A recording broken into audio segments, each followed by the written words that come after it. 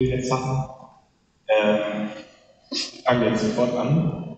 Wenn ich eben noch den Stream öffnen, weil wir die ganze Veranstaltung streamen werden.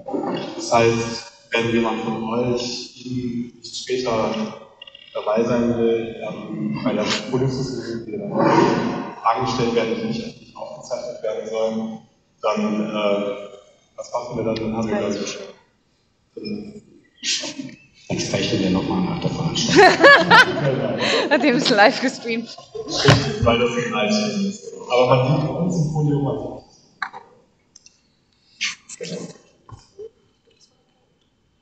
So yeah, I'm sorry. The microphones weren't available like the others. Having occupied the room till 6:08. I'm sorry. Haven't given them back, so we needed some time to set all the tech up. Then anyway, thank you a lot for your patience. I'm just about to start the stream, so I can monitor the questions there coming through via the chat.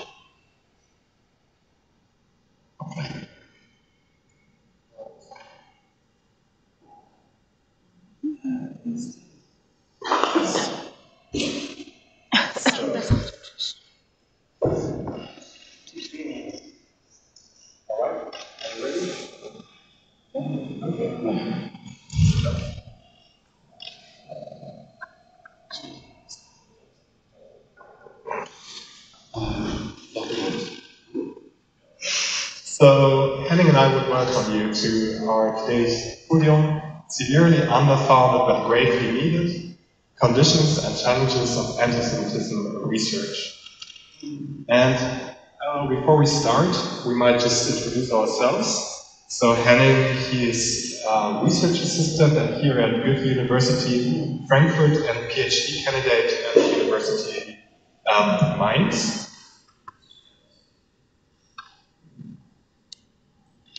And Tim Stosberg is a colleague of mine who's been organizing with me the event here. He's a research assistant at the Forschungszentrum Globaler Islam and writing his PhD about Islamic anti-Semitism.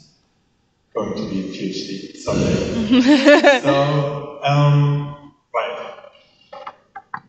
In other words, before we start, we would like to thank our supporters. So, we would like to thank the Junges Forum der Deutsch-Israelischen Gesellschaft, der Initiative Interdisziplinäre Antisemitismusforschung Trier, der Gesellschaft für kritische Bildung, der Amadeo-Antonia-Stiftung und dem Aster der Goethe-Universität Frankfurt und auch noch ganz lieben Random Writers hier auf dem Campus.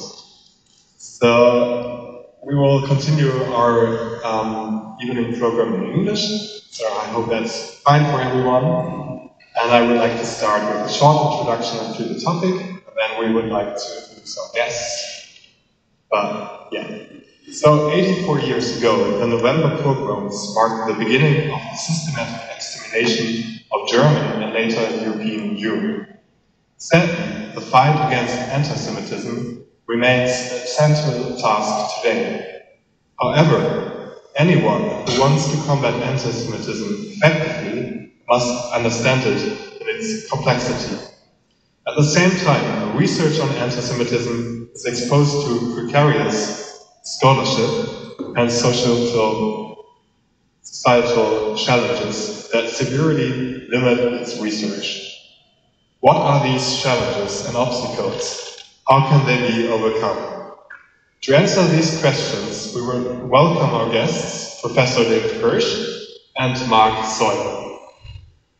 Unfortunately, our third guest, Ronja Hesse, cannot be with us today, but she wishes us every success. So,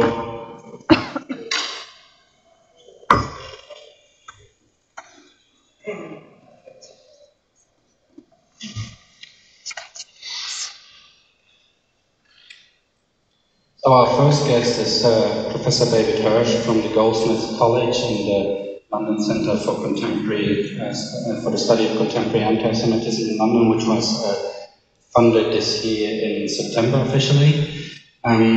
He studied sociology, philosophy, and social theory, and wrote his PhD on crimes against humanity and international law. 2017, he published his book Contemporary Left Antisemitism, which David, among others things, criticized the anti-Semitic politics of the British Labour Party. Last but not least, he's the founder and the CEO of the London Centre, just introduced, which is a new and important institute in the academic landscape, especially the British one, but we will talk about that later on the podium. So, thank you very much, David, for being here, and welcome.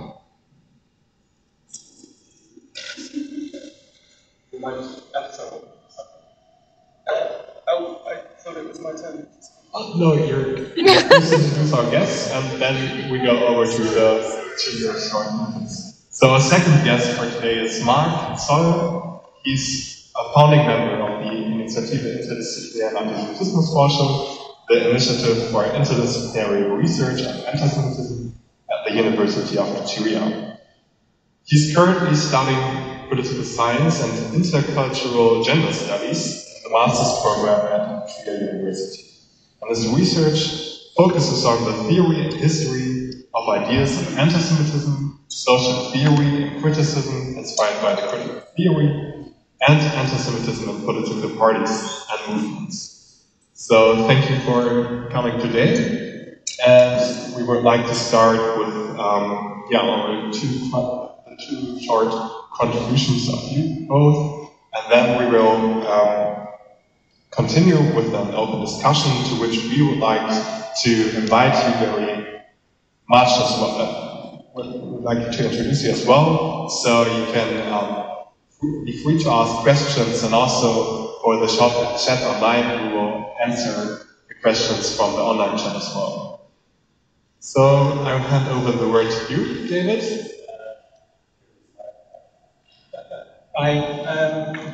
Thank you very, very much for inviting me. So I want to say a few things about what we might call the hostile environment in academia today, relating to both, I think, the study of anti-Semitism and to a critical engagement with scholarship which is anti-Semitic. So I think they're two slightly different tasks that we have, but I think they're both important, and I think there is a hostile environment in general to both of those things.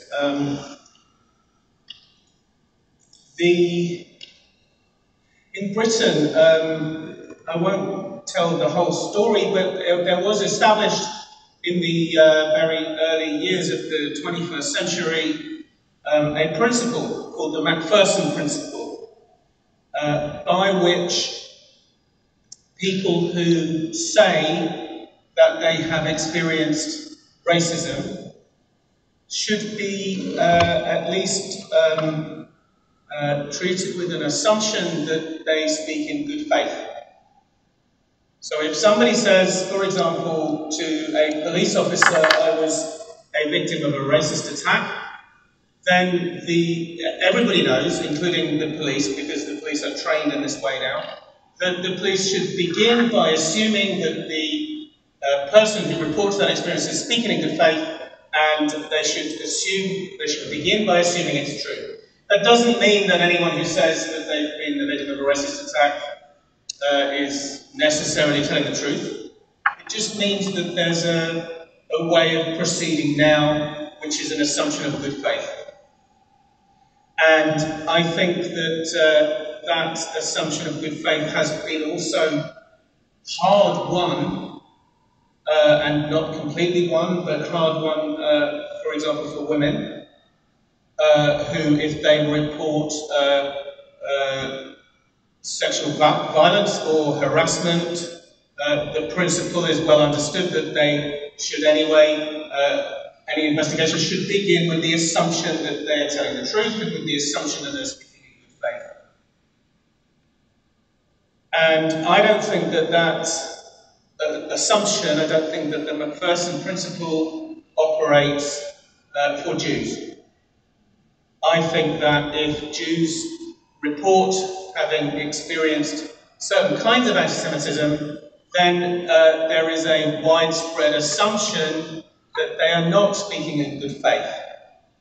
And specifically, the kind of anti-Semitism that particularly is affected in that way is anti-Semitism that comes in a language related to criticism of Israel or to hostility to Israel, in fact. So if somebody says that they experienced anti-Semitism, for example, in a debate about whether Israeli colleagues should be prohibited from coming onto this campus, or should be not invited to this campus, or should be not allowed into our journals to publish, or should be not allowed into our conferences. In other words, a boycott of Israeli universities. If I report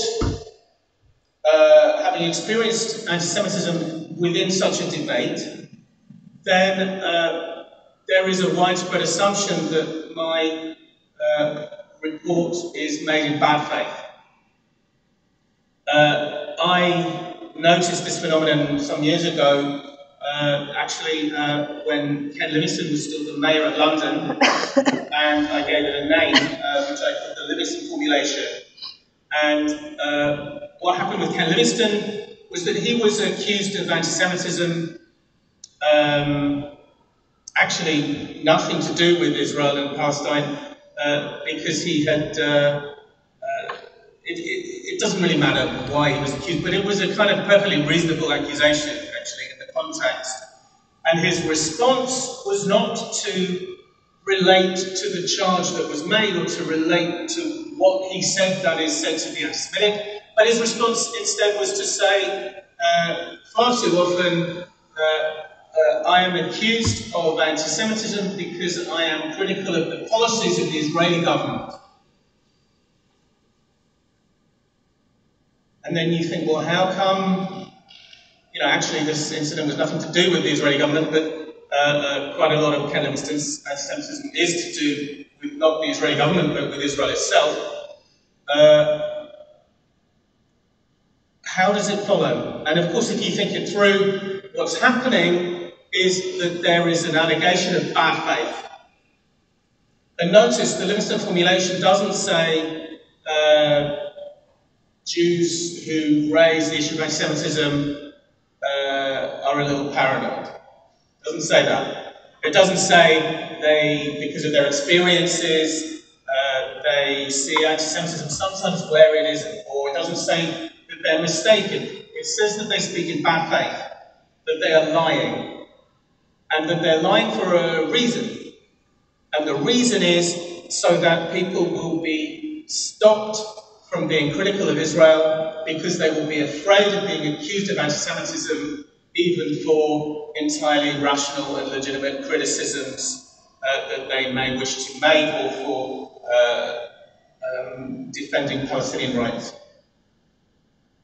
So the Macpherson principle does not operate for Jews, particularly in left-wing and liberal environments, which certainly includes universities in general, and certainly includes the British Labour Party in general, because in those contexts, Ken Livingstone doesn't say, begin by taking the experience of Jews in good faith. He says, begin by assuming that the Jews are up to something when they talk about anti-Semitism. Begin by assuming that what they're really trying to do is to silence criticism of Israel. Now, actually, the third part of that story is that there was a report by the Equalities and Human Rights Commission in Britain into Labour anti-Semitism in the Labour Party under Jeremy Corbyn, and it reported precisely this, that one of the forms that unlawful harassment of Jews took in the Labour Party while Jeremy Corbyn was the leader was this kind of indiscriminate accusation that talk about anti-Semitism is faked or is a smear. Actually, if you think it through, the word smear is odd because a smear needs to have something there to smear, right? If you smear something on a window, you start with something. Or weaponization, right? If you weaponize anti-Semitism, then actually there is something there already. But don't think too carefully. Just understand that the accusation is that there's nothing significant there, and the people who raise the issue of anti-Semitism are taking something insignificant and smearing it across the whole window, or across the whole person, or they are taking something insignificant and creating out of it a weapon through dishonesty. So that practice of anti-Zionism is a practice of accusing Jews of dishonesty and actually of conspiracy. Because nobody, it's not as if this has only ever been done by one person, right? Every time we raise the issue of anti-Semitism, we're accused in response of trying to do so for an ulterior motive. And if we're all lying, then we must be lying together. We're not just mistaken. And if you look at the critique of the IRA definition of anti-Semitism, you'll see that that's precisely what is alleged. It's not alleged that IRA was just a kind of mistake, or that IRA should have been drafted more carefully. What is alleged is that IRA is a kind of Zionist conspiracy to say that things are anti-Semitic that they know full well are not anti-Semitic. And it's driven by the State of Israel, and by the Zionists, and by the Trumpists, and by the Tories in Britain. And we should protect our campuses from that illegitimate attempt to close down free speech. Now, IRA doesn't do any of that. IRA says that there is anti-Zionist anti-Semitism. It says that it's significant, and it says that generally it looks like this and this and this and this and this. It gives some examples of how it generally appears, and then it warns you. It says, don't imagine that you can make a judgment outside of context. So in order to make a judgment about what is anti-Semitic, you have to look at the context. In other words, IRA doesn't say anything is anti-Semitic. IRA gives you a framework by which you can make judgments according to context. And then IRA warns you further, criticism of Israel, like criticism of any other state, is not anti-Semitic. I mean, actually, that's not true, because sometimes it can be, but let's not go there, because the truth about IRA is that it's a very tame document. Very tame. It doesn't really say anything is anti-Semitic. All it does is affirm that this kind of anti-Semitism exists, and you should take it seriously. And it says nothing at all about what follows. So if you determine, let me give you a story. There was an academic who said a whole number of anti-Semitic things, and this happened more than once actually. And a Jewish student takes a complaint about this anti-Semitic discourse to the university. And the university takes months and months and months, and it hires an expensive lawyer to do the report, and the lawyer comes back and says, there was no unlawful speech. And the Jewish student says, well, hang on. Well, he doesn't, because generally he's too busy growling. But hang on. I didn't say there was unlawful speech, I said there was anti-Semitic speech. And the university replies again, there was no unlawful speech. The universities refuse to determine whether this or that speech is anti-Semitic or not. And I think actually it's time to demand that universities separate the question of whether something is anti-Semitic from the question of whether, of what follows. You know, if you show that speech was anti-Semitic, does that mean that there's a disciplinary case? Well, perhaps not necessarily. Perhaps a university could come back and say, this is anti-Semitic, but it's protected free speech also. If that's what they want to say, let them say it. Let them be open and honest. And then we can have a discussion about their duty of care to their Jewish students and their duty of care to their non-Jewish students. And we can have a discussion about the discourse that was judged rightly to be anti-Semitic, which is also said to be acceptable within the rules of academic freedom. And by the way, the rules of what is appropriate in a scholarly community are not the same as the rules of what is appropriate in a public square or online, right? Unlawful speech is a very low bar, because there's nothing unlawful in Britain anyway about being a racist, right?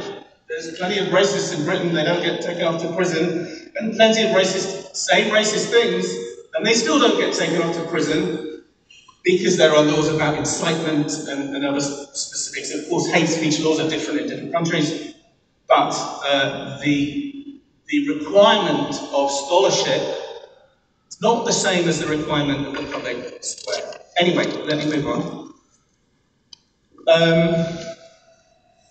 Yeah, there's a couple of stories I wanted to tell, actually. One is that I tweeted, a few months ago now, I tweeted about the campaign which is called Decolonizing the Curriculum. I don't know if people have heard of it or if you have an equivalent here in Germany.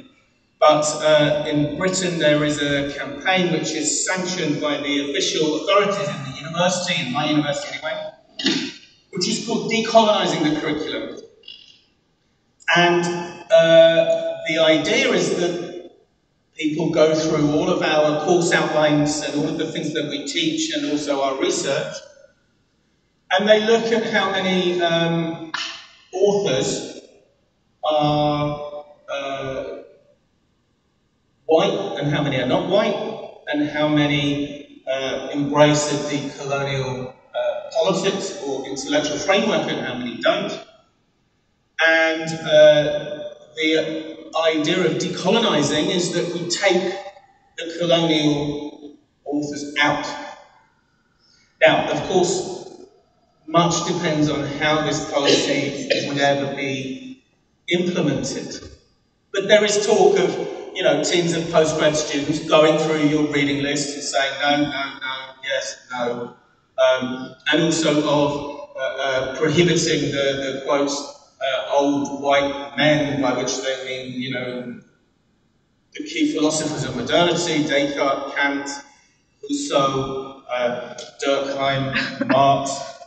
Hang on a sec, Durkheim and Marx are white. Those nice Jewish boys, certainly they are white, according to the logic of decol. Anyway, so it's clear that once you have the idea that Zionism is a form of colonialism, in its essence, that Zionism is necessarily colonialism, then decolonization takes on a different meaning, because decolonization surely means take out the Zionists from the curriculum. And who knows what that means? I have no idea what that might mean, because of course all of this kind of thing requires people to say, well, this is Zionist and this is not Zionist, but the people they're not going to ask are the Zionists, right? Some people are going to make a determination about what constitutes Zionism and what doesn't. So, should we take Albert Einstein out of the physics curriculum? Was he not a Zionist? Or Hannah Arendt? Well, no, Hannah Arendt was not a Zionist, an anti-Zionist. She was a Zionist. I don't know. We could talk that one through all evening, but this isn't the kind of context in which things are talked through all evening. So, what I tweeted was there is an anti-Semitic edge to campaigns of decolonization of the curriculum, and the response came back from the president of our students' union, the woman who is elected to speak on behalf of all of my students, which said David Hirsh is a far-right, white, supremacist. And I thought that Students' Union, you know, and sometime later, so actually, I wasn't that interested in going after the students, and people said, well, you should sue her for libel, and I said, of course, you don't sue your own students. But I was interested in, do we? And I was, the number of people who said I should, I was interested in holding the institution to account, right? Because I wanted to say to the institution, you have an institutional culture in which the elected representatives of your students are able to come to the leading, actually really the only scholar of contemporary anti-Semitism in the whole university, who is Jewish, who is of Jewish descent, whose mother came from Germany in 1938, and to say he's a far right white supremacist. And I said that I hear, when you say far right white supremacist, I hear Nazi, right? You're calling me a Nazi. And actually, some of her supporters later said, no, not a Nazi. How dare you? I am a Nazi. So, and then my own union branch, because I had gone to the administration and made a fuss, they went to speak to the student union and made a little fuss, and then she tweeted again and she said, I'm being witch-hunted by the institution, according to the neoliberal education agenda. These people are making cuts and making people redundant, and in particular making redundant anyone who teaches interesting and radical things, and now they're accusing me of anti-Semitism because I'm critical of Israel. And then my union branch went and endorsed it and offered full solidarity to the student union president. So not only was the woman elected to speak for my students calling me that, but also the people elected by me and my colleagues to speak for us also. And then it was a very strange situation because I've been there for, I don't know, 17, 18 years, and I've usually kept pretty quiet, actually, since I got slapped around intellectually many years ago. I've been pretty quiet in my own campus. But here I said, I just wrote a thing on the departmental WhatsApp group, and I said, this is not okay. And everyone said, no, this is not okay. This is bad. This is not okay. We'll fix it. So the department reps went back to the union branch, and they made my case, which was kind of extraordinary, and they lost.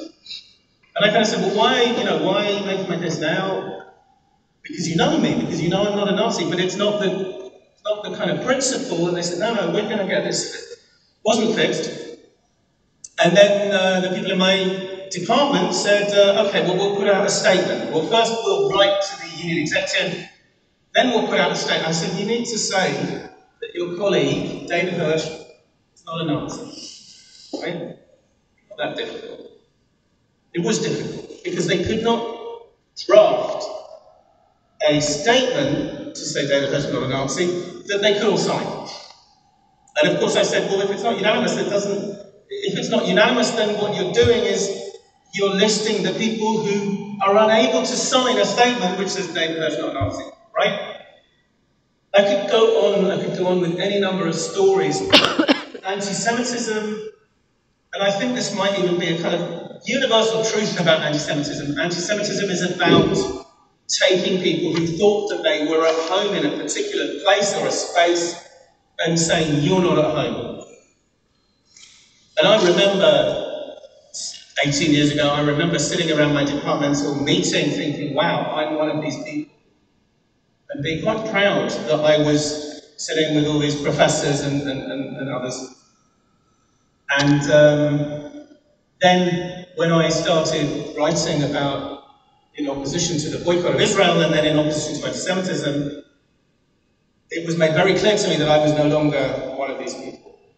That I was no longer a sociologist, that I was now a Zionist sociologist, which means a dishonest, lying, racist, far-right, white supremacist sociologist.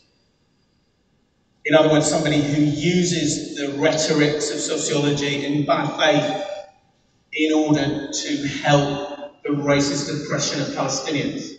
That's who I became. And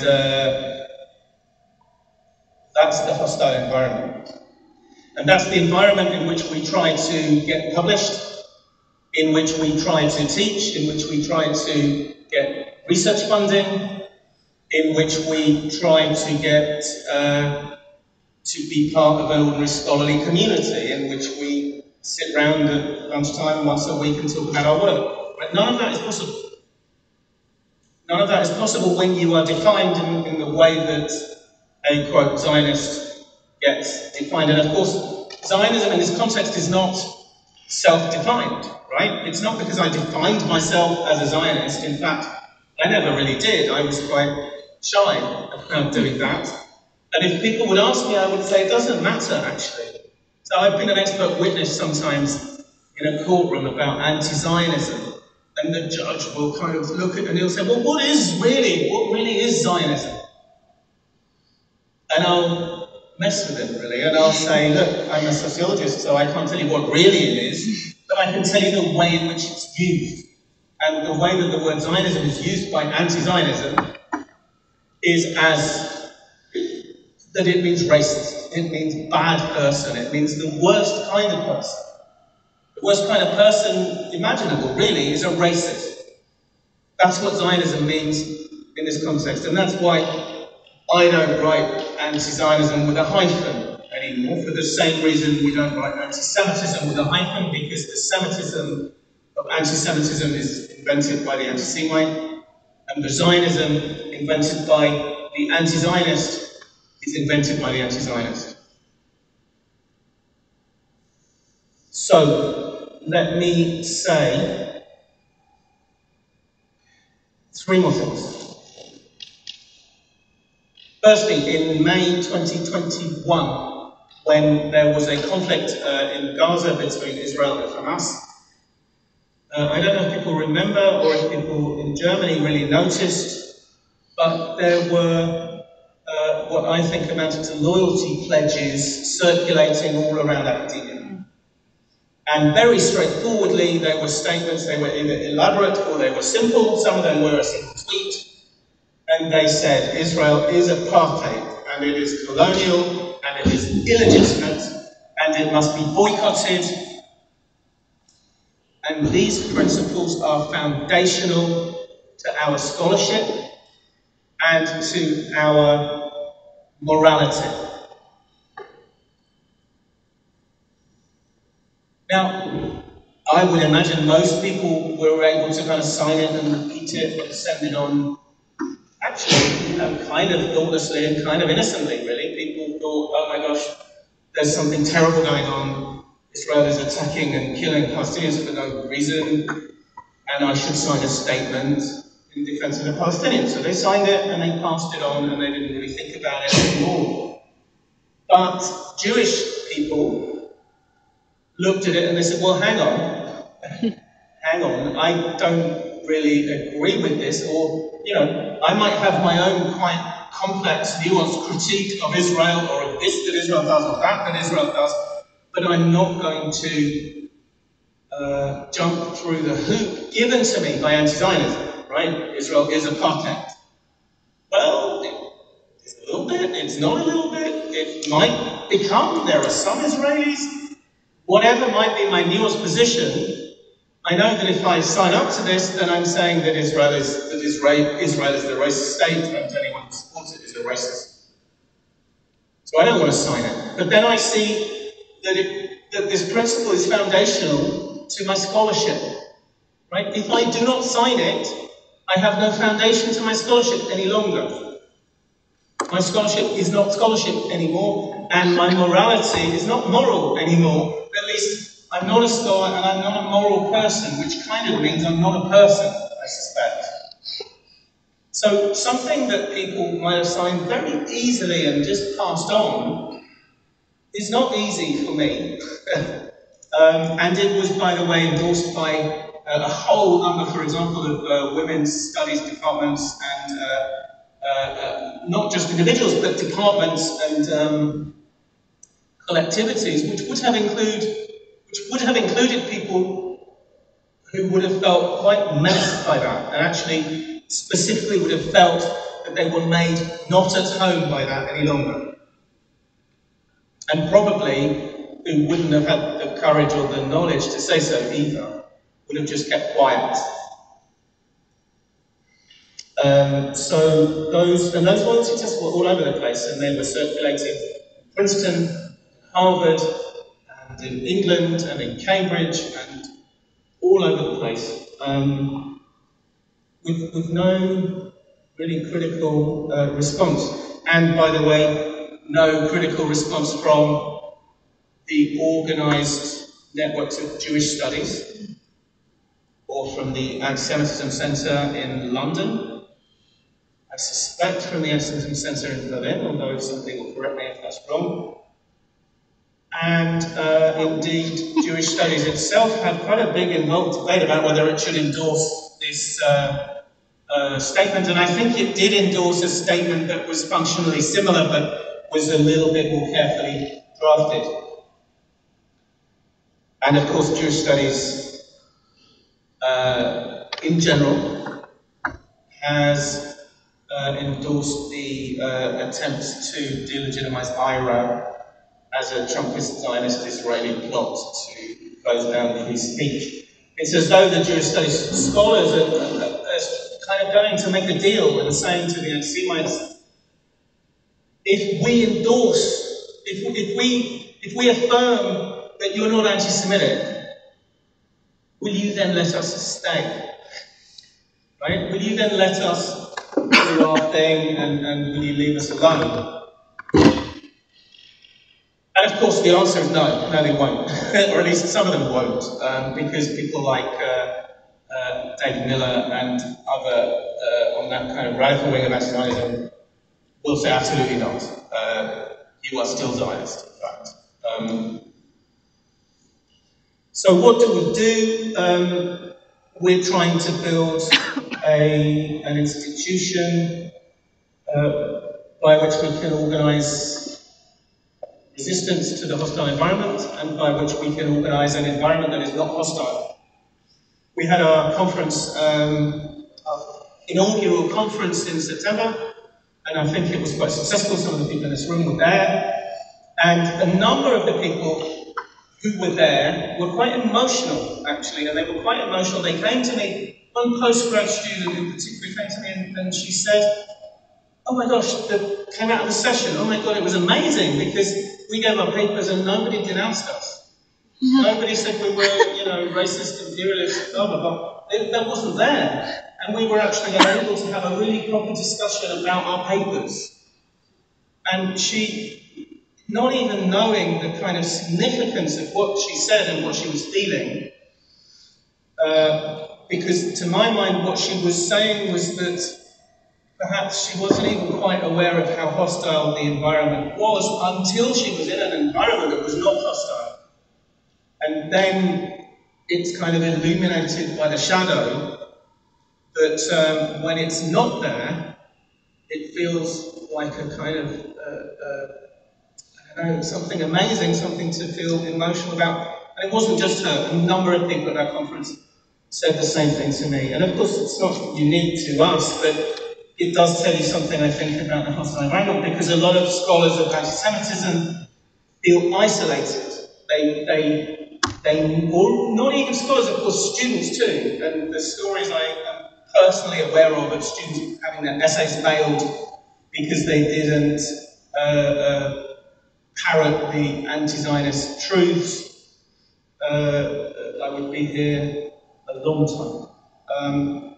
And yesterday in Berlin, actually, a student came up to me and she said, with the same kind of like idiotic euphoria, right? She goes, wow, the things you said really, really made sense to me and really helped me and made me feel I'm not alone.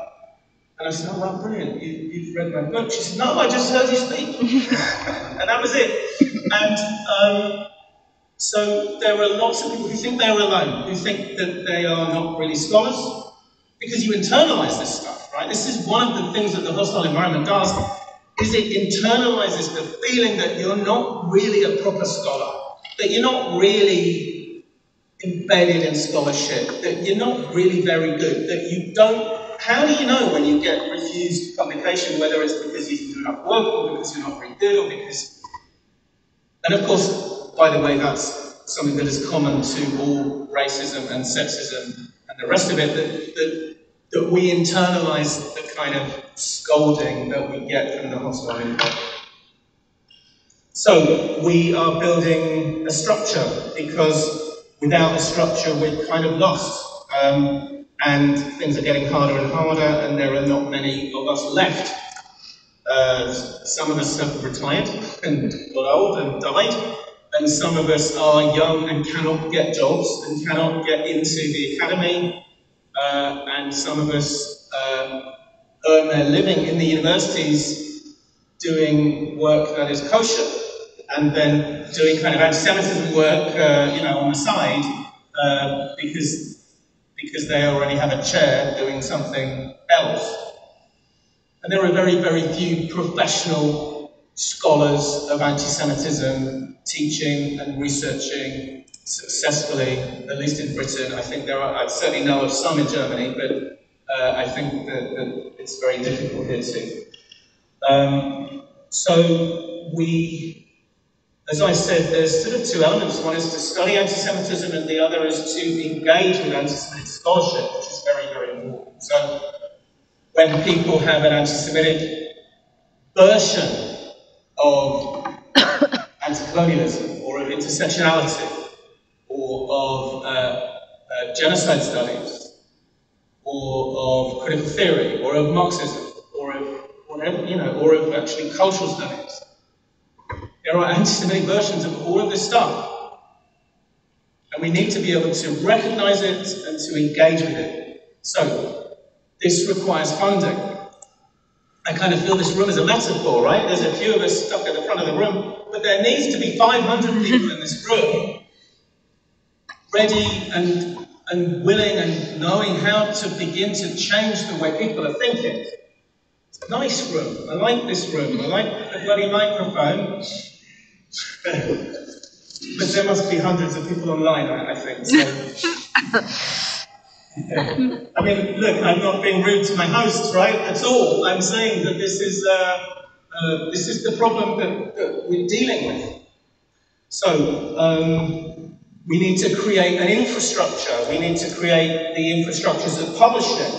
So we are working on a book series for the London Centre with Routledge, and we need journals where people can be peer-reviewed actually by their peers and not by their enemies. And we are nurturing the Journal of Contemporary Antisemitism, and we need more policy-orientated work that can be given to policymakers and can begin to make a difference, and we need more journalistic stuff that can help people who are being attacked by this kind of antisemitism to defend themselves. And we need blogs, and we need social media presence, and we need a YouTube channel, and we need podcasts, and we're trying to build and to nurture and to maintain that kind of structure, infrastructure of academia. We also need proper funding in order to finance proper research, right? I know of, gosh, I bet you, if you gave me 10 minutes, I could name you 10 young scholars who should be financed to write the book that is inside them, and they would be 10 brilliant books, right? But the way that research happens is that somebody pays for it, because it's not a sort of gentleman amateur business, right? It's not cricket, it's research. So we need funding, and we need to create alternative funding sources and funding streams. We need conferences, we need events, we need online events, we need real life events, and we need to bring such institutions and such networks together to create a space where we can do proper scholarly discussion and writing and reading and peer review, where we can do what we need to do in an environment that is not hostile. There you go. That's straightforward. Yeah, so thank you very much for the insight. It's talking about the challenges as well, maybe, but more from a German context. So I guess it will be quite interesting to see maybe are there differences, are there similarities between the United Kingdom and Germany. So thank you, Marc. Good evening from my side as well. First of all, I want to thank Henning and Tim for organizing today's event. I also want to thank the sponsors and all the cooperation partners for the opportunity to join in this discussion. And I would also like to wish Ronja, who I suppose is watching the live stream, a very speedy recovery. As David has already commented on the concrete political challenges and intra-academic objections to antisemitism researchers, maybe the attempt to disconnect anti-Zionism from anti-Semitism, for example, with the Jerusalem Declaration on Antisemitism, which is not only a problem in the UK indeed, unfortunately, but also here in Germany. But what I want to add is a different perspective, the perspective of early career antisemitism researchers. And what I want to describe are the experiences we have made in Trier, the Interdisziplinäre Antisemitismusforschung, the initiative for the interdisciplinary study of antisemitism. What the experiences we've made as a group of early career antisemitism researchers, trying to establish an institution, the kind of institution that David sketched out, the kind of infrastructure that is needed in Trier. And while ours is, as far as I'm aware, the only such project in Germany, which comes with unique and distinct challenges, I'll also try to comment on the predicament of early career anti-Semitism researchers in Germany more generally, and try to give an impression of some of the difficulties these young scholars face, which we have come to know in a lot of talks, conferences, and events in the last couple of years, where we organized three conferences for especially for early career researchers. So let me start by briefly introducing our initiative, the idea behind it, and probably a short history so far, as everyone here watching the live stream will already know us. So in 2019, we started from the observation that early career anti-Semitism researchers in Germany currently have hardly any opportunities to present their often very interesting and innovative research approaches and results to professional audience. Also, these new approaches either do not reach the civil society actors engaged in education, prevention, and combating of anti-Semitism, or if they do, usually only with quite a long delay. So our first project, therefore, was to organize a conference specifically aimed at early career researchers researching anti-Semitism, and to offer them a platform for presenting and discussing their research results, and just as crucial, to give them network opportunities, as David also mentioned. But the fact that this was already an immediate success may illustrate exactly this need, that it was exactly this kind of event that brought together a new generation of anti-Semitism researchers in Germany that was missing in the German context, not in the German context as they were. David also said, and I would agree, PhD students and early career researchers are often on their own. They are isolated, there are different universities, and there's a lack of infrastructure, and under specific conditions in the scientific community in Germany at the moment, that is, for example, chain fixed contracts, characterization of the academic Mittelbau, research projects tend to devote themselves to very detailed case studies, but sometimes beyond these specific objective research is lost, as the academic system demands staying on track, publishing as much as possible. If there are opportunities to publish, that is a difficult thing to do. But sometimes this view of the whole situation gets lost. But so the big questions, for example, what are the societal conditions under which anti-Semitism is reproduced constantly? That kind of question also often cannot be considered in these circumstances, even though a lot of people would like to do that, like projects, for example. So what I would call critical anti-Semitism research, that is dedicated to actively abolishing object research, has a hard time with the current research landscape, as it goes against the logic of neoliberal academia. Necessary groundwork research that attempts to shed light on the complex relationship between anti-Semitism and societal structures that bring it up again and again, is subordinated in the competition for the Drittmittel, for third-party funding, to projects that follow these imperatives of neoliberal academia, that is, short-term projects with ideally easily measurable impact, but that doesn't really work in anti-Semitism studies all the time. It is true that politics, and thus the funding landscape it subsidizes, seems to have developed a heightened awareness of the necessity and urgency of research in anti-Semitism, in light of the various incidents of anti-Semitic violence in recent years, which initially seems to be an opportune starting point for clinical research at the moment. However, what we have observed is that the focus of funding is hardly on projects that deal with the socially uncomfortable, often polarizing aspects of anti-Semitism, in the specific German post-National Socialist, but also now post-migrant constellation. In the context of the increasingly visible potential of extreme right-wing attitudes in Germany in recent years, which among other things include the externalizing narrative of so-called imported anti-Semitism, we are observing a trend that funding institutions are reluctant to take a scientific approach to anti-Semitism in marginalized groups, for example.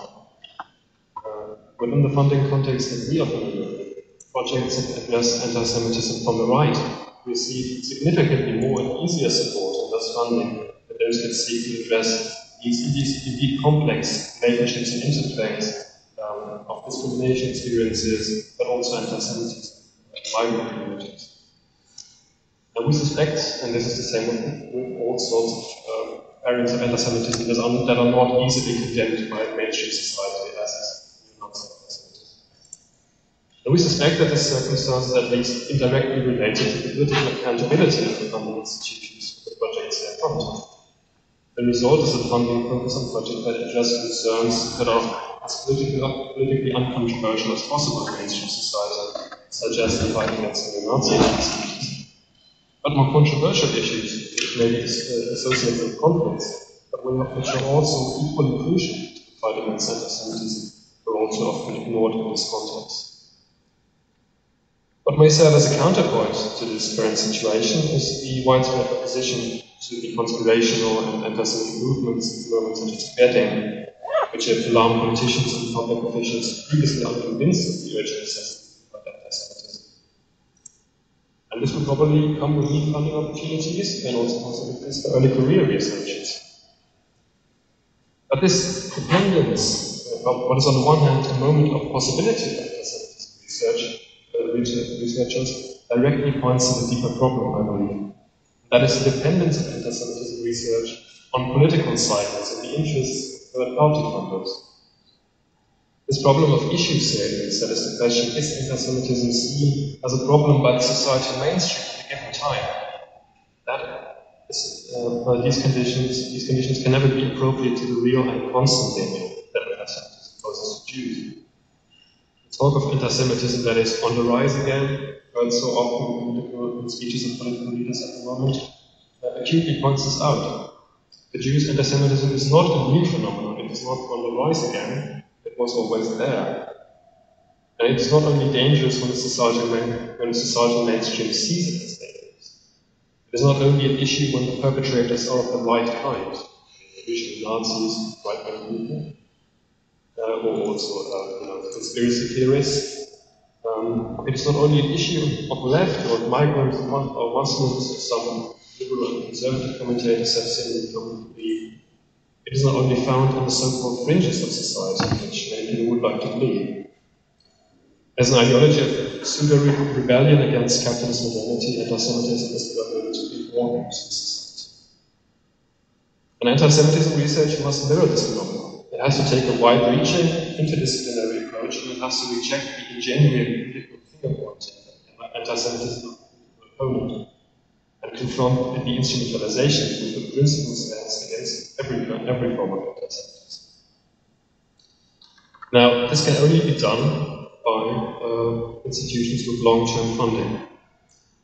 So funding adequately funded and crucially sufficiently motivated to do that. Indeed, there is no shortage of extremely capable and motivated antisemitism researchers. As we've come to learn at conferences, lecture series, various other events, that is not the problem. The problem is, in the end, that it is an issue of funding, an issue of political will. Now, to come to a few cautiously optimistic notes in the general context, as I just said, there is absolutely no shortage of capable people in anti-Semitism research, and also sufficiently motivated people in that research. And interestingly, and from our point of view rightly so, interdisciplinary approaches are again important, and the self-critical questioning of academic disciplines examining anti-Semitism in their own academic tradition is undertaken more often nowadays. For example, there have recently been new research projects on anti-Semitism in the judicial system, but also on anti-Semitism in German philosophy. And these are steps on the road towards establishing anti-Semitism critical academic culture, which is so much. From our point of view, however, and this is reflected back to us by the many early career anti-Semitism researchers we have spoken to in the last 50 years, there is nonetheless a lack of institutionalized anti-Semitism research in the German landscape.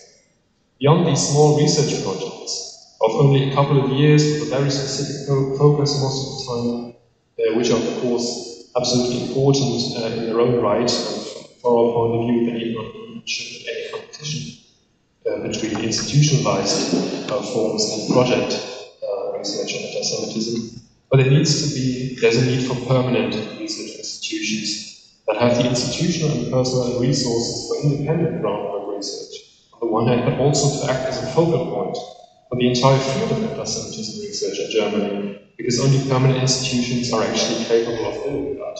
As David pointed out, there needs to be funding infrastructure, there need to be journals, to be all sorts of publication mechanisms in place for people who are actually doing that research. That is lacking at the moment.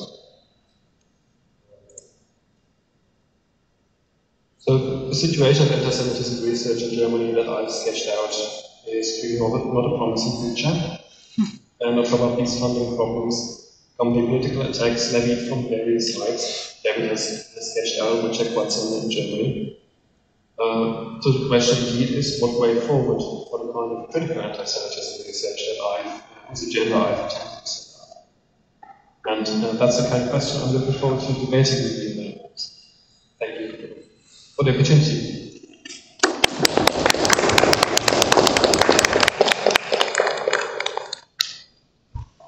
Yeah, thanks to two of you as well for your great input. Let me just dive right into it. So I was wondering, speaking out as a scholar, especially as an early career researcher, is a difficult, if not even dangerous path to walk on, as the two of you have just pointed out, really. So I was wondering, how can we engage with an anti-Semitic scholarship David mentioned, when the academia really is down to its core anti-Semitic, or to say more friendly, at least frankly ignorant of it as a problem. So what the two of you would think, how could we actually publicly engage these kind of issues? Because just to add, the difficult path to walk there is we're threatened, we're offended, we're threatened to lose our jobs, we might be disciplined by our bosses. So it's a hostile environment, really, as you sketched out. Well, for sure. I mean, there's no easy answer. The answer is find ways to publish, to do your work and find places to publish it, and even if they're not the right places, we find our own places, and one can publish online, one can publish in all kinds of ways, and one can get the work out there. And this doesn't answer the question about how you put your CV in a place where you can then get an academic job, but it does answer the question about doing the research and publishing what we know. I'm not sure that academia is anti-Semitic to its very core. It's not quite how I would articulate it. I would say that there are spaces in academia that embrace anti-Semitism in a whole number of different ways. Probably not the majority, actually. But the problem then is that those spaces and places and disciplines and sub-disciplines are legitimized and protected by the rest. So, meaning by the majorities of scholars who do not speak out, who maybe do not understand and anyway know very well that they shouldn't speak out because it will give them trouble, and also by people in power, administrators, vice chancellors, wardens, presidents, whatever, who also defend the space where people can do anti-Semitic scholarship and call that academic freedom. So it's a kind of institutional anti-Semitism which doesn't require us to show that everybody in academia is anti-Semitic.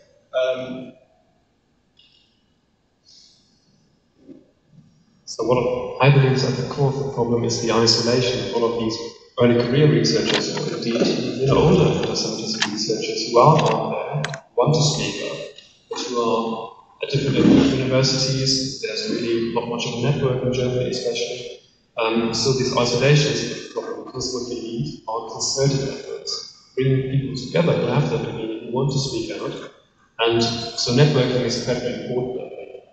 Bringing people together to actually act together as a group, because if you're an anti-Semitism researcher at a department where you're known, where the chief of the department is maybe not your friend, so that's when it becomes important to find allies, academic allies, and bring together the kind of people that want to do something.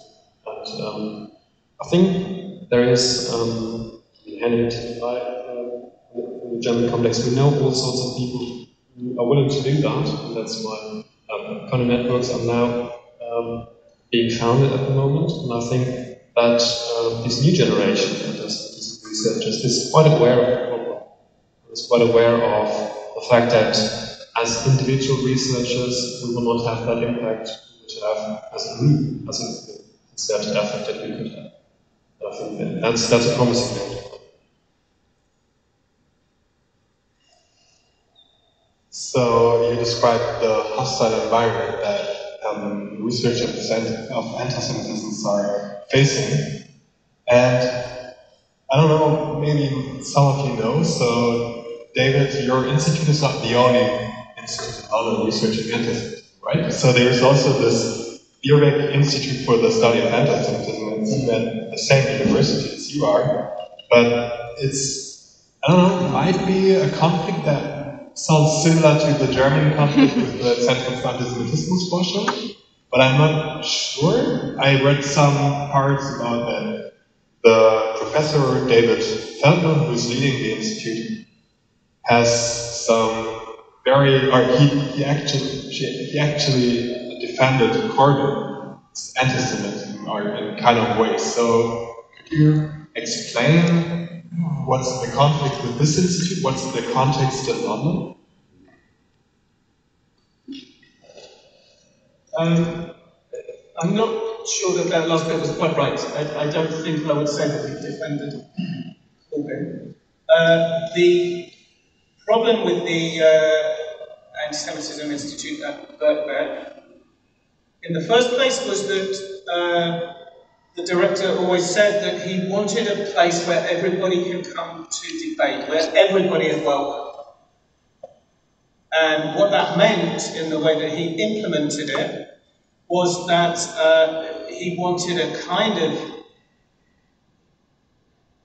I'm hesitating whether to say Jewish space, but anyway, a space where people who were interested in anti-Semitism, who were interested in opposing it, or who were actually embracing it, and who were actually practicing it, could all get together and talk.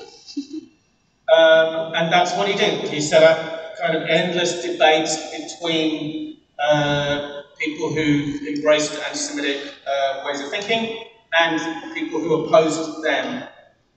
And this was not the kind of scholarly environment that we needed within which we could do scholarship. This was not the kind of scholarly environment that created an infrastructure that could do what needs to be done. This was a scholarly environment that actually assimilated to the environment around it. And as Hannah Arendt said, to assimilate in a time of anti-Semitism is to assimilate to anti-Semitism. And that's quite a harsh proposal, but in some ways that is the story of Jewish studies and of anti-Semitism studies.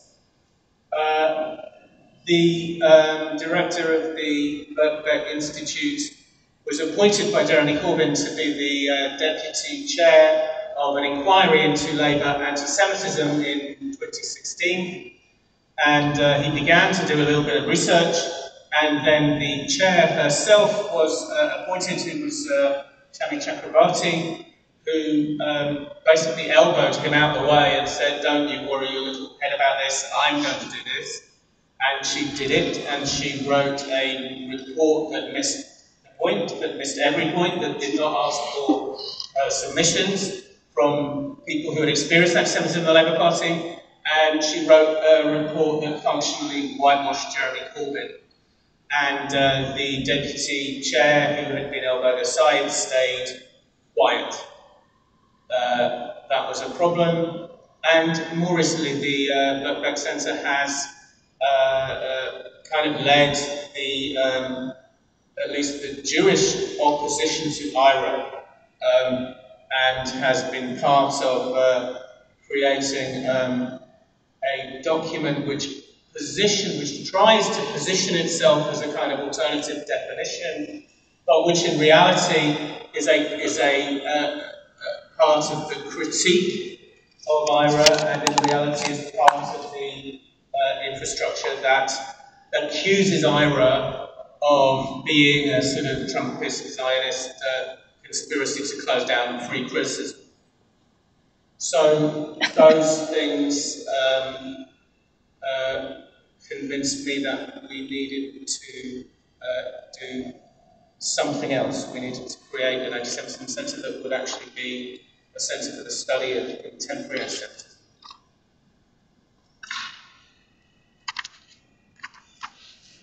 Okay, so speaking of the IRA definition, that comes basically to the core question of, or the struggle, the core struggle of defining antisemitism.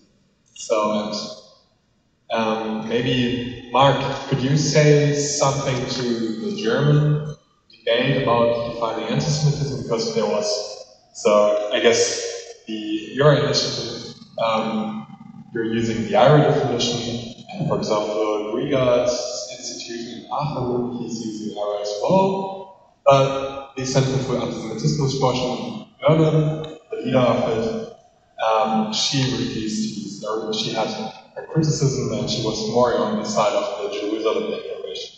So, do you have any points or any remarks? I believe the situation is a bit different than in the UK. There are groups working with the definition. Our initiative doesn't work with the IRA definition because it's not really a scholarly definition for research, and it's a definition for practice context.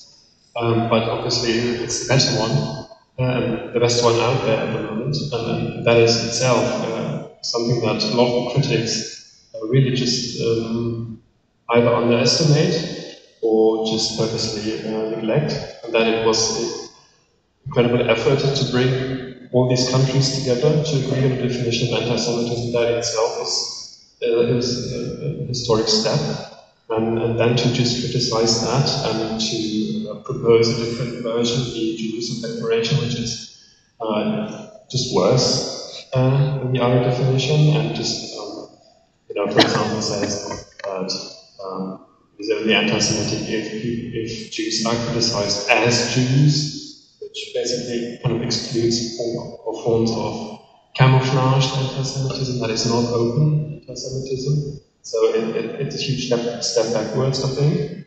And yeah, the fact that Stefanie Schuler-Springorum, the head of the Zentrum für Antisemitismusforschung, has endorsed it is quite telling.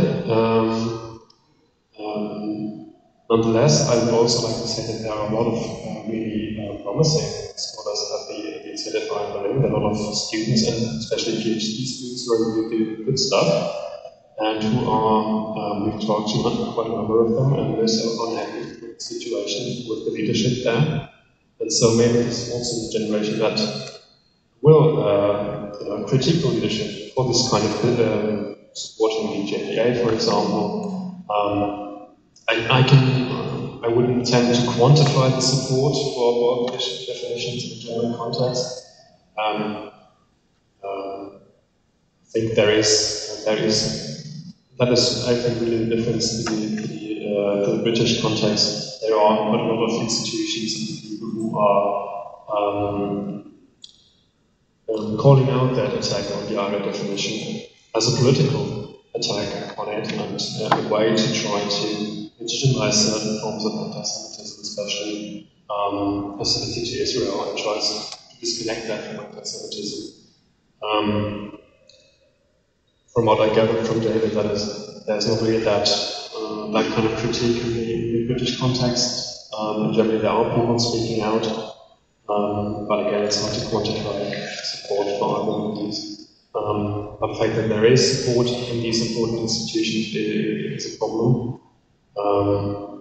But we'll see how that goes on, that debate.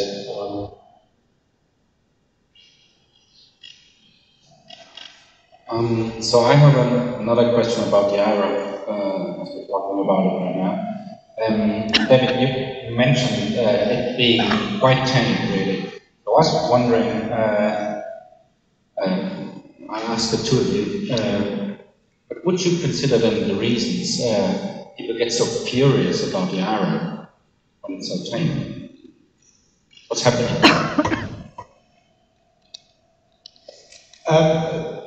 Well, I think I've kind of already given an answer to that, because the one thing that IRA does, and it doesn't do much, but the one thing that it does is to say anti-Semitism of this kind, anti-Zionist anti-Semitism, is real and is significant, and it looks like this generally, but be careful.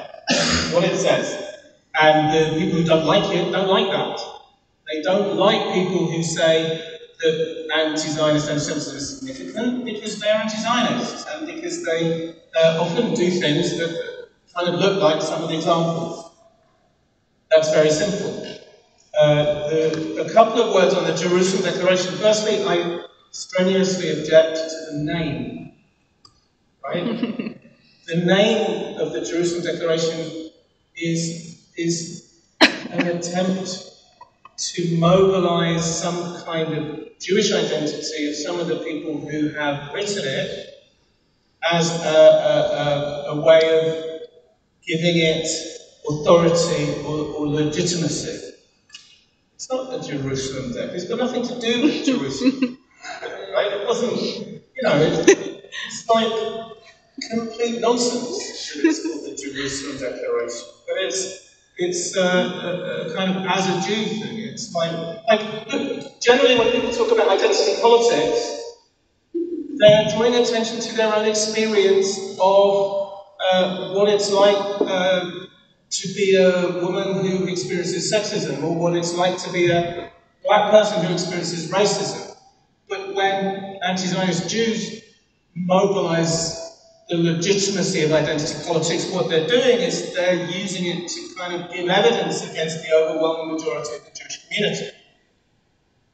It's a kind of extraordinary inversion of identity politics. So firstly, don't call it the Jerusalem Declaration. I don't know, you know, it was, I'm not familiar enough with the people who wrote it to know exactly where it was conceived, but the name Jerusalem does something which it should not be allowed to pass, actually. And what does it do? What does the document do? The document takes the key elements of rhetoric of this kind of contemporary anti-Semitism: boycotts, BDS, academic boycotts, disproportional and emotional criticism of Israel and rhetoric, the analogies with Nazism, with apartheid, with colonialism. It takes each element of rhetoric, which is central to contemporary anti-Semitism as it exists in the complex social world, and it takes them out of the social world, and it says, inside the privacy of my own head, of my own professorial head, I can conceive of a BDS which is not anti-Semitic. Therefore, BDS, in and of itself, is not anti-Semitic. Therefore, the apartheid analogy, because I, in the privacy of my own head, can conceive of an apartheid analogy that is not anti-Semitic, it's not anti-Semitic, etc., etc. So, what it does is it takes the elements of rhetoric that, in the real world, actually constitute the key elements of anti-Semitism, and it abstracts them and says, in and of itself, it's not anti-Semitic. Of course, nothing in the social world appears in and of itself. Nothing, right? Everything appears in a social context. So to tell me that BDS in and of itself is not anti-Semitic is to tell me nothing. I want to know what BDS does in the real world when it is an element of rhetoric that circulates between democratic spaces and undemocratic spaces, when it comes from all sorts of heritages, for example, from the Soviet Union, from the Arab boycott, from the Iranian regime, from all sorts of places, and also from democratic spaces. So don't tell me that in and of itself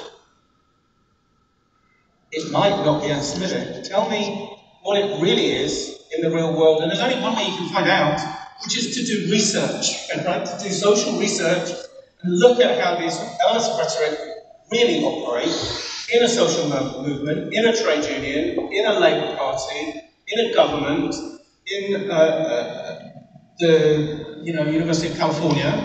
Find out. Go and look. It's just kind of, it tells you nothing.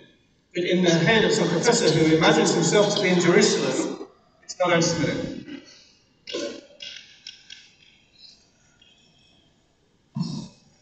I mean, it's hard to speculate on intentions. I also can't look at people's heads.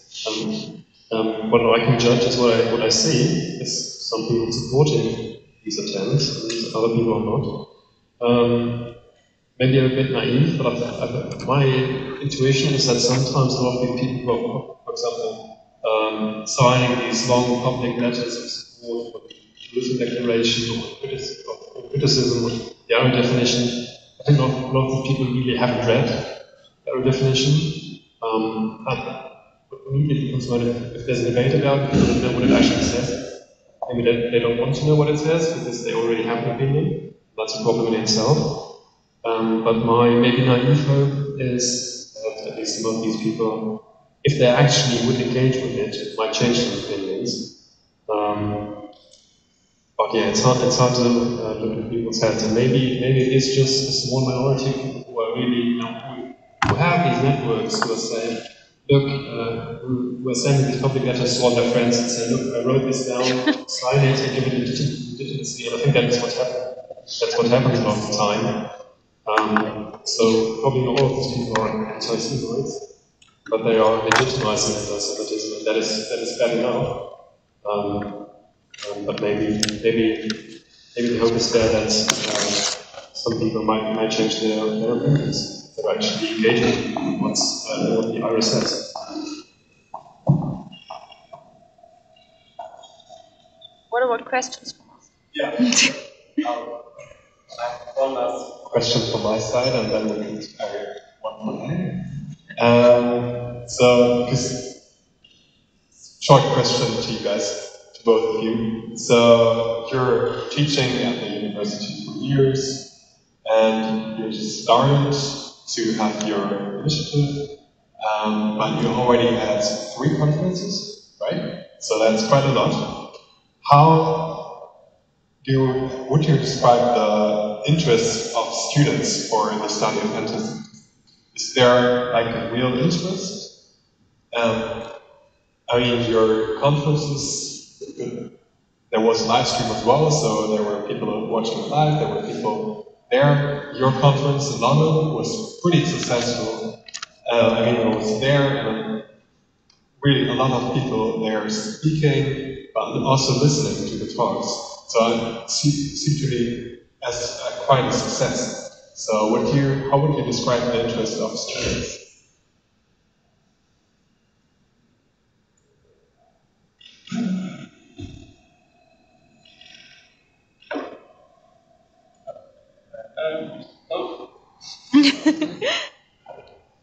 Well, I mean, that's a very difficult question, and the atmosphere for students is also hostile. There are of course a lot of students who want to understand what's going on, but there are many students who just sort of assimilate to the ordinary opinions, which are that Jews are white and basically nearly all of them are pro-imperialist, and Israel is a keystone of the whole global system of capitalism, imperialism, and modernity, and that Israel is symbolic of everything that they find abhorrent. So, look, you know, every now and then a student at my college gets in touch with me kind of quietly and says, "Can I talk to you?" and tells me just awful stories about what's happened to them. It's quite moving, really. So there are certainly students who want to learn and who want to think and who want to study. And actually, in the big world out there, anti-Semitism isn't a particularly mainstream business. Like, there are other threatening discourses in the world out there which are really significant and much more kind of widespread. Anti-Semitism is very often, especially the kind that we're talking about, is much more an elite phenomenon. It's, Hannah Arendt talked about the totalitarianism being a kind of unity between the elite and the mob, she said. And often I've had the feeling that there's an elite kind of searching for its mob, but actually there are bigger and more threatening mobs out there.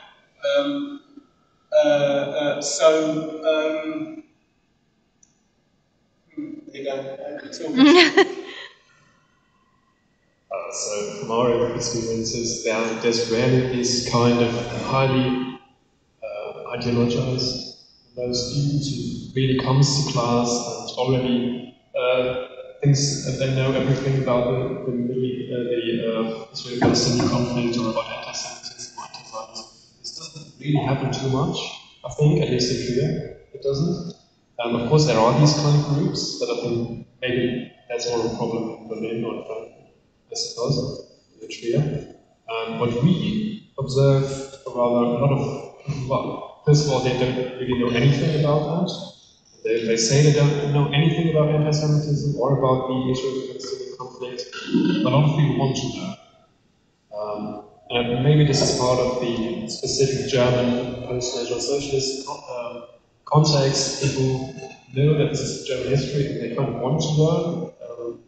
You know, obviously in school you learn about the Holocaust, but you don't really, at least that's my experience in school, you don't go out of the class and then you know what anti-Semitism is. You don't actually know anything about anti-Semitism. You should be out of Holocaust classes.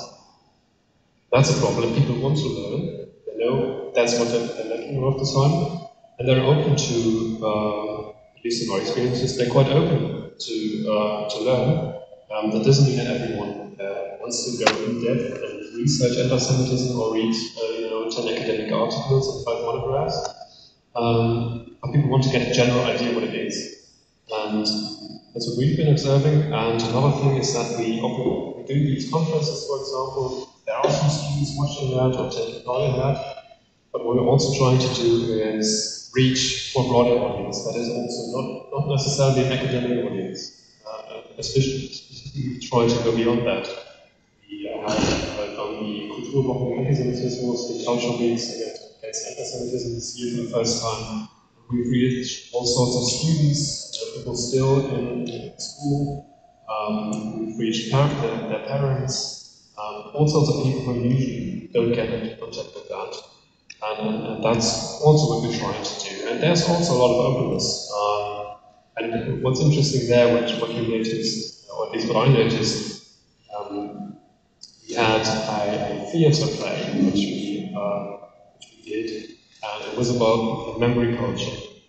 And and it was a humorous attempt at kind of a satire of German memory culture. And what I noticed was that really the older generations were very reserved. They didn't even allow themselves to laugh at obvious jokes. But the younger people really, they laughed when there was really this typical political speech which says nothing. It's the whole, we have to protect democracy and all that kind of stuff, this typical speech. And the younger generation really noticed that is hilarious, that is not what's actually what should be done here. That is so out of touch with what should be done. And they realized that they laughed at it. The older generation really was still quite reserved and didn't allow themselves to do that. And so I always have that hope that there is a new generation also in classes every year in university who come to university or come to these events and really don't really have an opinion yet and want to learn about this one, at least the basics. So maybe I'm naive, but I'm always a bit optimistic. So I'm going to skip my question and go over the mic to the audience. And there's one question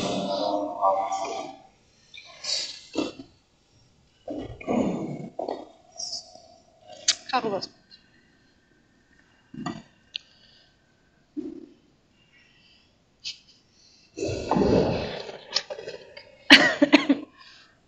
I'm Carlos Henning. I want to switch focus a bit because David, you were talking about Hannah Arendt and her disappointment in assimilation. I want to switch to the thought of emancipation because I really wonder, and that's something I'm really thinking of at the moment, is how far Jews actually de facto, because the jury we are, and that would be also a question relating to Great Britain, how far Jews are actually emancipated in the academia, in the cultural scene. Because from my experiences, what I learned, and I'm sorry, maybe this is a bit harsh, but also even in anti-Semitism studies, many people are not really in contact with Jews that live in Germany, are not probably part of the academia, just go after their normal lives, because we're still a very young community here in Germany, I'd say, after the Shoah. And we're not as far yet, probably, to say so. And I wonder how much, because that was a discussion I had with my theater professor, actually. I told him, listen, I think the two of us are living in parallel worlds, and I cannot even, be too angry about it, because I have a feeling you don't know a lot about Jews that are actually alive and living here. Because in Germany, from my feeling, there's a lot of centered about dead Jews. And when Jews are heard, and that's actually the second part, is where I am, and that's a part where things are accepted to stay, unfortunately, is in the arts and theater and culture. And there it's a very international subject, and especially the independent theaters. I really felt like, okay, David, I know what you're talking about with that declaration, because we had a very similar declaration in the theater scene, which was called GG5.3 Initiative Weltoffenheit, where all the major independent theaters and cultural institutions were going out and declaring something like in favor of BDS, one would say. And no one said anything against it, and they did it on Hanukkah, on the first night of Hanukkah, which was betraying the Jewish people in a way. And when they talk to Jews, it's mainly Jews from the US or Jews from Israel, and they barely get in touch with Jews who are actually leading their lives here. And I think that's a big problem in my perspective, and that's maybe also something, I don't know if Jews here are actually also in contact with anti-Semitism research that much. That would be also another question I would ask. And I was giving a talk on a stage as a Jewish person relating to anti-Semitism in theater, and the first question I was asked about was Rothberg and being white. So where this is also a very interesting fact in Germany, because Germany, having its focus on post-colonialism, is also a part of, we're not a part of a whole community of Europeans who did bad things, not only us who did the Shoah. So yeah, I talked a lot, I'm sorry.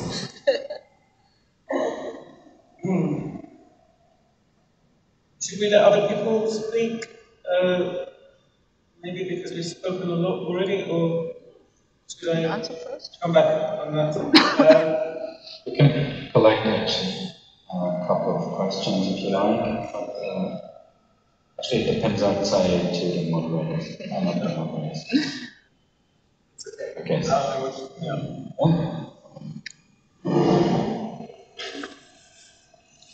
Yes. So my question is actually a bit related to what Kara asked. It's because I'm always that really puzzled about this. For example, if you're doing anti-Semitism research for 20 or 30 years in Germany and you still, see it as a kind of a historical phenomenon and not a present one, and you don't connect the things from your historical research to, for example, for challenges for daily Jewish life in Germany or worldwide. So, and I'm really, I know you talked about the Macpherson principle, and we can talk about why in some kind of progressive theories maybe Jews are not considered as this subaltern individuals or something like that, and there are a lot of, thinking about what the postmodern approach does in this kind of ignoring modern anti-Semitism, or is it more about, like, for example, in the ZFR or in other research institutes, there are a lot of researchers or professors from the 68er generation who are, their anti-Semitism research is focused on national-socialism and fascism and not really connected with modern anti-Semitism. But I'm always really puzzled how you can research this topic and still do not get what anti-Semitism is or what it means now. So I don't know if you have some answers about these kind of, like you called parallel words, because they're really this big field of research, but it's not really connected to daily anti-Semitism on German streets or UK streets.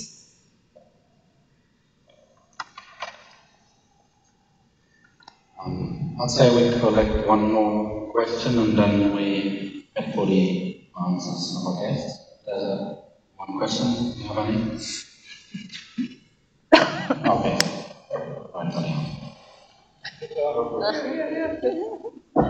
Right, Ronja.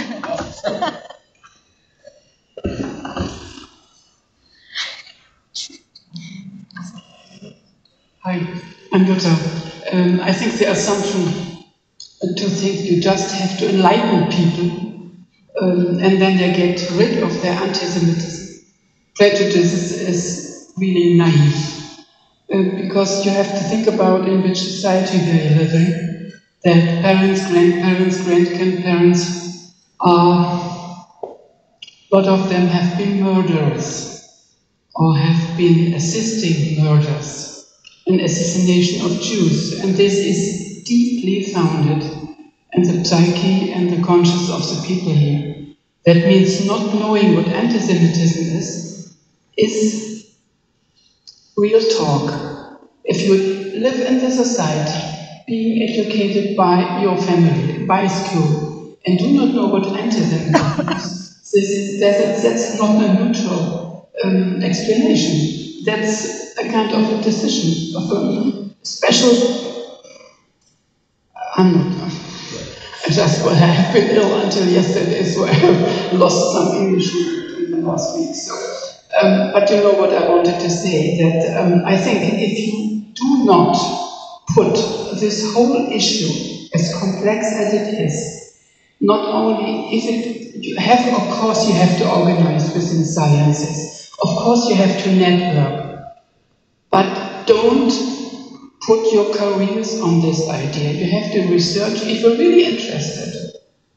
And the situation will get worse in the next years. Yeah? You might have to split your career thinking of your fighting against anti-Semitism. That means you have to look out into society. You have to make this all public. You have to find people. Look, this is an academic area. If you really want to get out of this nice rooms, fantastic microphone, as David says, you have to look for allies in society and get out on the street and not hide on universities with so complex ground floors, not even you find the right doors. For me, I've been here several times today. It was a bit problematic. So, if it's me, other people who are interested, I would never find this place. That means go out, make it, how you say, niedrigschwellig in English. Okay, make it easy to reach.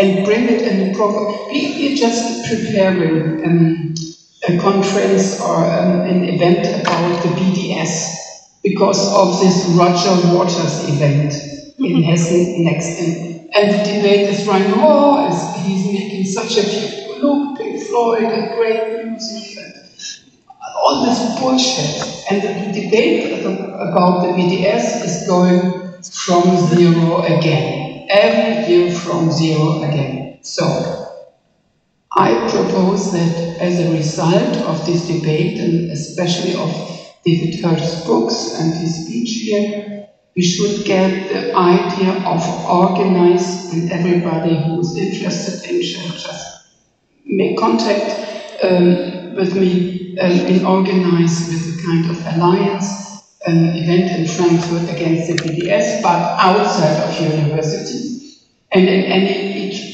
any house which is in the center of the city. So, and then a real political debate, not too soft, not too smooth, not too careful, not too shy. So, a little bit more provocation would help enlightenment.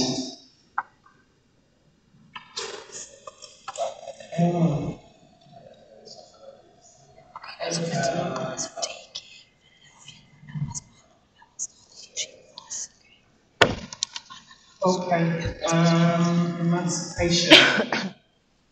I'm not sure. I suspect, I don't know, I think emancipation is really about democracy, right? It's about having ordinary democratic rights to vote and rights to be in the government and rights to be accepted under the rule of law. That's not the problem, I think. And I also think that there was a certain kind of anti-Semitism that resulted from emancipation, that resulted from Jews becoming ordinary, mainstream human beings.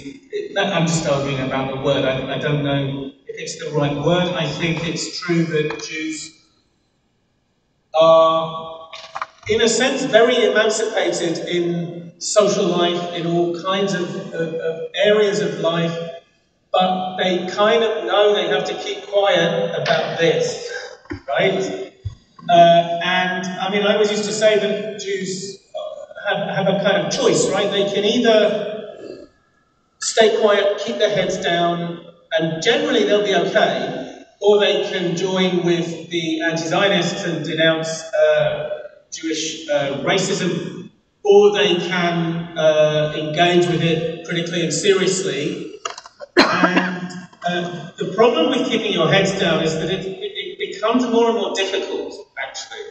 I mean, there are other problems, but that's one of them. So, for example, on my campus, if you were a Jewish student who kept your head down and actually you liked to play rugby, rather than going to political or academic lectures, fine, but suddenly the Students' Union said that they're going to put a BDS patch on the rugby shirt of the university, and then suddenly you're keeping your head down, minding your own business, playing rugby, and suddenly you then have to either mind your own business and carry around a BDS patch on your shirt, or then you have to get involved. So keeping your head down is difficult. The other two options are, well, difficult too. I don't know, I mean, look, I don't know the Jewish community in Germany very well. I think in some senses people have said that the Jewish community in Britain was a kind of model, that there was a really big, serious, solid consensus at the time of Jeremy Corbyn. And in a sense, maybe I know people go to America and say that the American Jewish community should be a little more united along those lines. I don't know. There's an interesting thing that I notice is that quite often people who take contemporary antisemitism very seriously and who notice it and who understand it are a little marginal even in the Jewish community. That I see people who are kind of, you know, inside the Jewish community, and they go to shul every week and every holiday, and they have kind of made a decision to participate in Jewish life in that sense. But in a sense, it's those of us who didn't do that, who found ourselves in sociology departments, who were really confronted with anti-Semitism, but also who were in a position where they could really think it through and really perhaps come back to the Jewish community and say, this is what's going on out here. And there is some resistance. And I don't know, I mean, I don't know Jewish holy texts very well, but I noticed that some of the most interesting characters in the Jewish holy texts also went outside of the community. Moses, for example, and Joseph, for example, went outside and lived their life outside, which put them in a position to understand the outside world with some clarity, to enable them to kind of provide some leadership. And I think that's kind of interesting, that kind of perspective. I think that it's astonishing that, you know, the Holocaust scholars of the Holocaust, people who studied the Holocaust for 30 years and then who signed, you know, the Jerusalem Declaration without any understanding of the contemporary debates that they're intervening in, is a very unsettling business. And see, here's one of the interesting things is that people used to say, I heard somebody say that, you know, Jeremy Corbyn is really good on sort of home policy, and he's really good against every racism except for anti-Semitism, where he has a blind spot. And the problem with anti-Semitism is that it's symbolic of everything. And if you embrace anti-Semitism, it's generally a kind of indicator that you've got everything wrong. And it's really quite upsetting to think that some of the Holocaust scholars might have got everything wrong. And one of the things that sometimes you kind of feel in Holocaust scholarship is a failure to understand the attraction to so many people of National Socialism.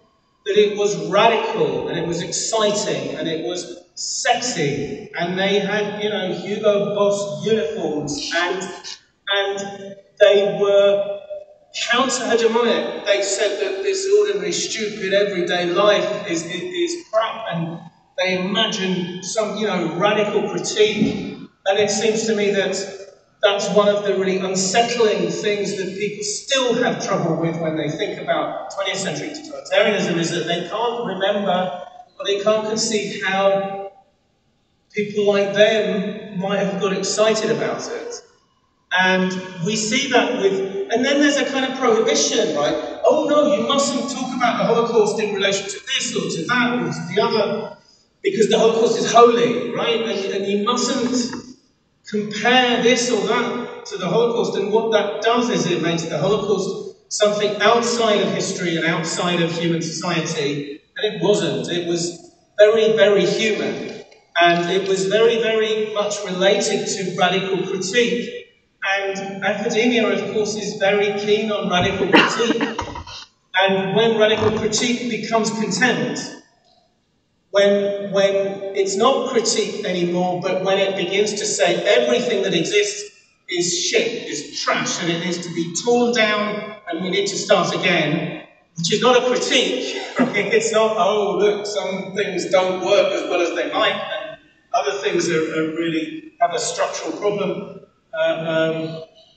And when we see mirrors of, you know, embryonic pieces of totalitarian politics happening today, when we see conspiracy fantasy, when we see people talking about, you know, the elites in the cities, the cosmopolitans, the globalists, the Zionists, the imperialists, the privileged, the finance capital, which is kind of evil, whereas productive capital is much more masculine and kind of muscly, and all of these kinds of things that people do not recognise at all as being hostile. And so, in a way, we need to kind of stop the Holocaust from being so holy, because then the only response is blasphemy. We have to think of it in much more kind of rational terms about how this can happen and how it's exciting and how it's attractive and how this can happen in a civilized society. And just to finish, I think the world is not as comfortable as it looked 40 or 50 years ago, right? We do have the rise of populist politics, and it's not over, it's not finished. I wouldn't be at all surprised to see Trump coming back. We see who's in government in Italy. We see what's happening in Hungary and in Poland. We see a state being overrun by a totalitarian regime in the middle of Europe as we speak, and we see other states failing to go to its aid. And we see Europe kind of breaking apart, at least the British doing their best to make that happen. And we see a cost of living crisis, and we see inflation, and we see, and we don't see people offering rational political responses. In fact, some of the kinds of issues that we're faced with almost sort of belie rational political responses. How do you deal with climate change? It's kind of such a huge issue. So things are not going to be good. I mean, look, they might be good, and I might be hysterical, and I really hope that's true, and it's my job to worry, and I'll do that, right? But I don't think I'm being too silly, really. Okay, that's because I really just a few things I want to touch on, because they've really said most of the things that I have said. With regard to the first question, I don't really want to comment on the state of emancipation of Jewish people in Germany, because I'm not Jewish and I can't judge that. What I want to say is that there's a lack of contact between anti-Semitism researchers and Jewish people in Germany. I think that is definitely true, unfortunately. That's what we're trying to do differently. We're always trying to stay in contact with the Jewish community, for example, in Trier. Other Jewish groups. That's part of our idea. To not do that just abstractly in academia, in the university, and lose touch. On the part of the point of the Holocaust, people researching the Holocaust for years on end, and they just not even understanding what anti-Semitism is. I also think that is puzzling.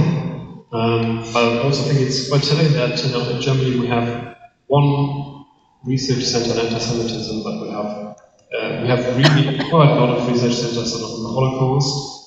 We put a number of projects on the Holocaust, which was absolutely right. But this discrepancy is quite telling, the German mainstream society likes to deal with dead Jews, likes to look at Jews were murdered, likes to look at how Jews were murdered, but it doesn't care about actual Jews living here nowadays. Now it's quite telling. To Juta's point, I wasn't trying to suggest that you can enlighten anti-Semites. Of course, that doesn't work. I think there's some people who are not yet anti-Semites. Maybe you can reach them, but obviously if that's your whole world, you can't just tell them the facts and then change their mind. That's not how that works, I know that. And your point to try to find allies in civil society, that's also what we're trying to do all the time, and that's what we do with the culture weeks against anti-Semitism. We do a culture festival against anti-Semitism in Trier, and we had this year for the first time. We're trying to do that every year.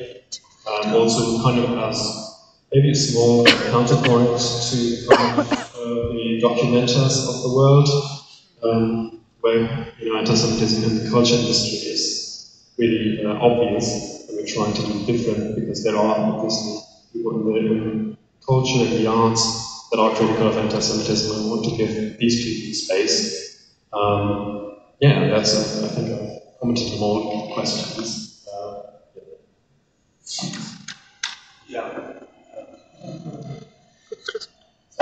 Thank you to you for answering them.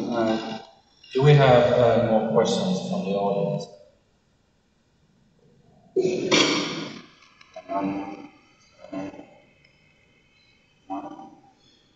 Okay, we already have 8:30, so I would like them to thank you for joining here for tonight. I would like to thank David and Marc for making this podium really happen tonight. And so thank you everybody for joining and for being here and listening.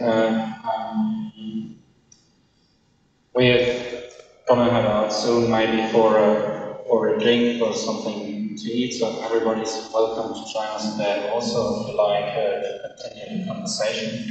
I have a closing remark about the network of young academics against anti-Semitism, which we actually, Tim, me and Henning, another friend, founded in the aftermath of the London conference from David in the London Centre in September. So if you're working academically on anti-Semitism, we have the idea that we want, also like the Centre in Bloomington or the London Centre, early career researchers want to get together to exchange our ideas in a safe environment where we can really discuss things with each other, and want to strengthen our positions in academia and amplify our voices. So if you are interested in that, please come talk to me or Tim then, and we set up a meeting at the end of November, and we're probably going for an online seminar in spring next year. And we can manage it, secure the funds which we all need, really. We hope for a conference here in Frankfurt next autumn, next year. So that would be a nice vision for the future, and thank you also from my side. And I might just make advertisement for your book, which you can buy, I guess, or So. And also David has two more books, or one more book for sale. So just get in touch with David or Marc. And thank you for coming tonight, and great. Thank you.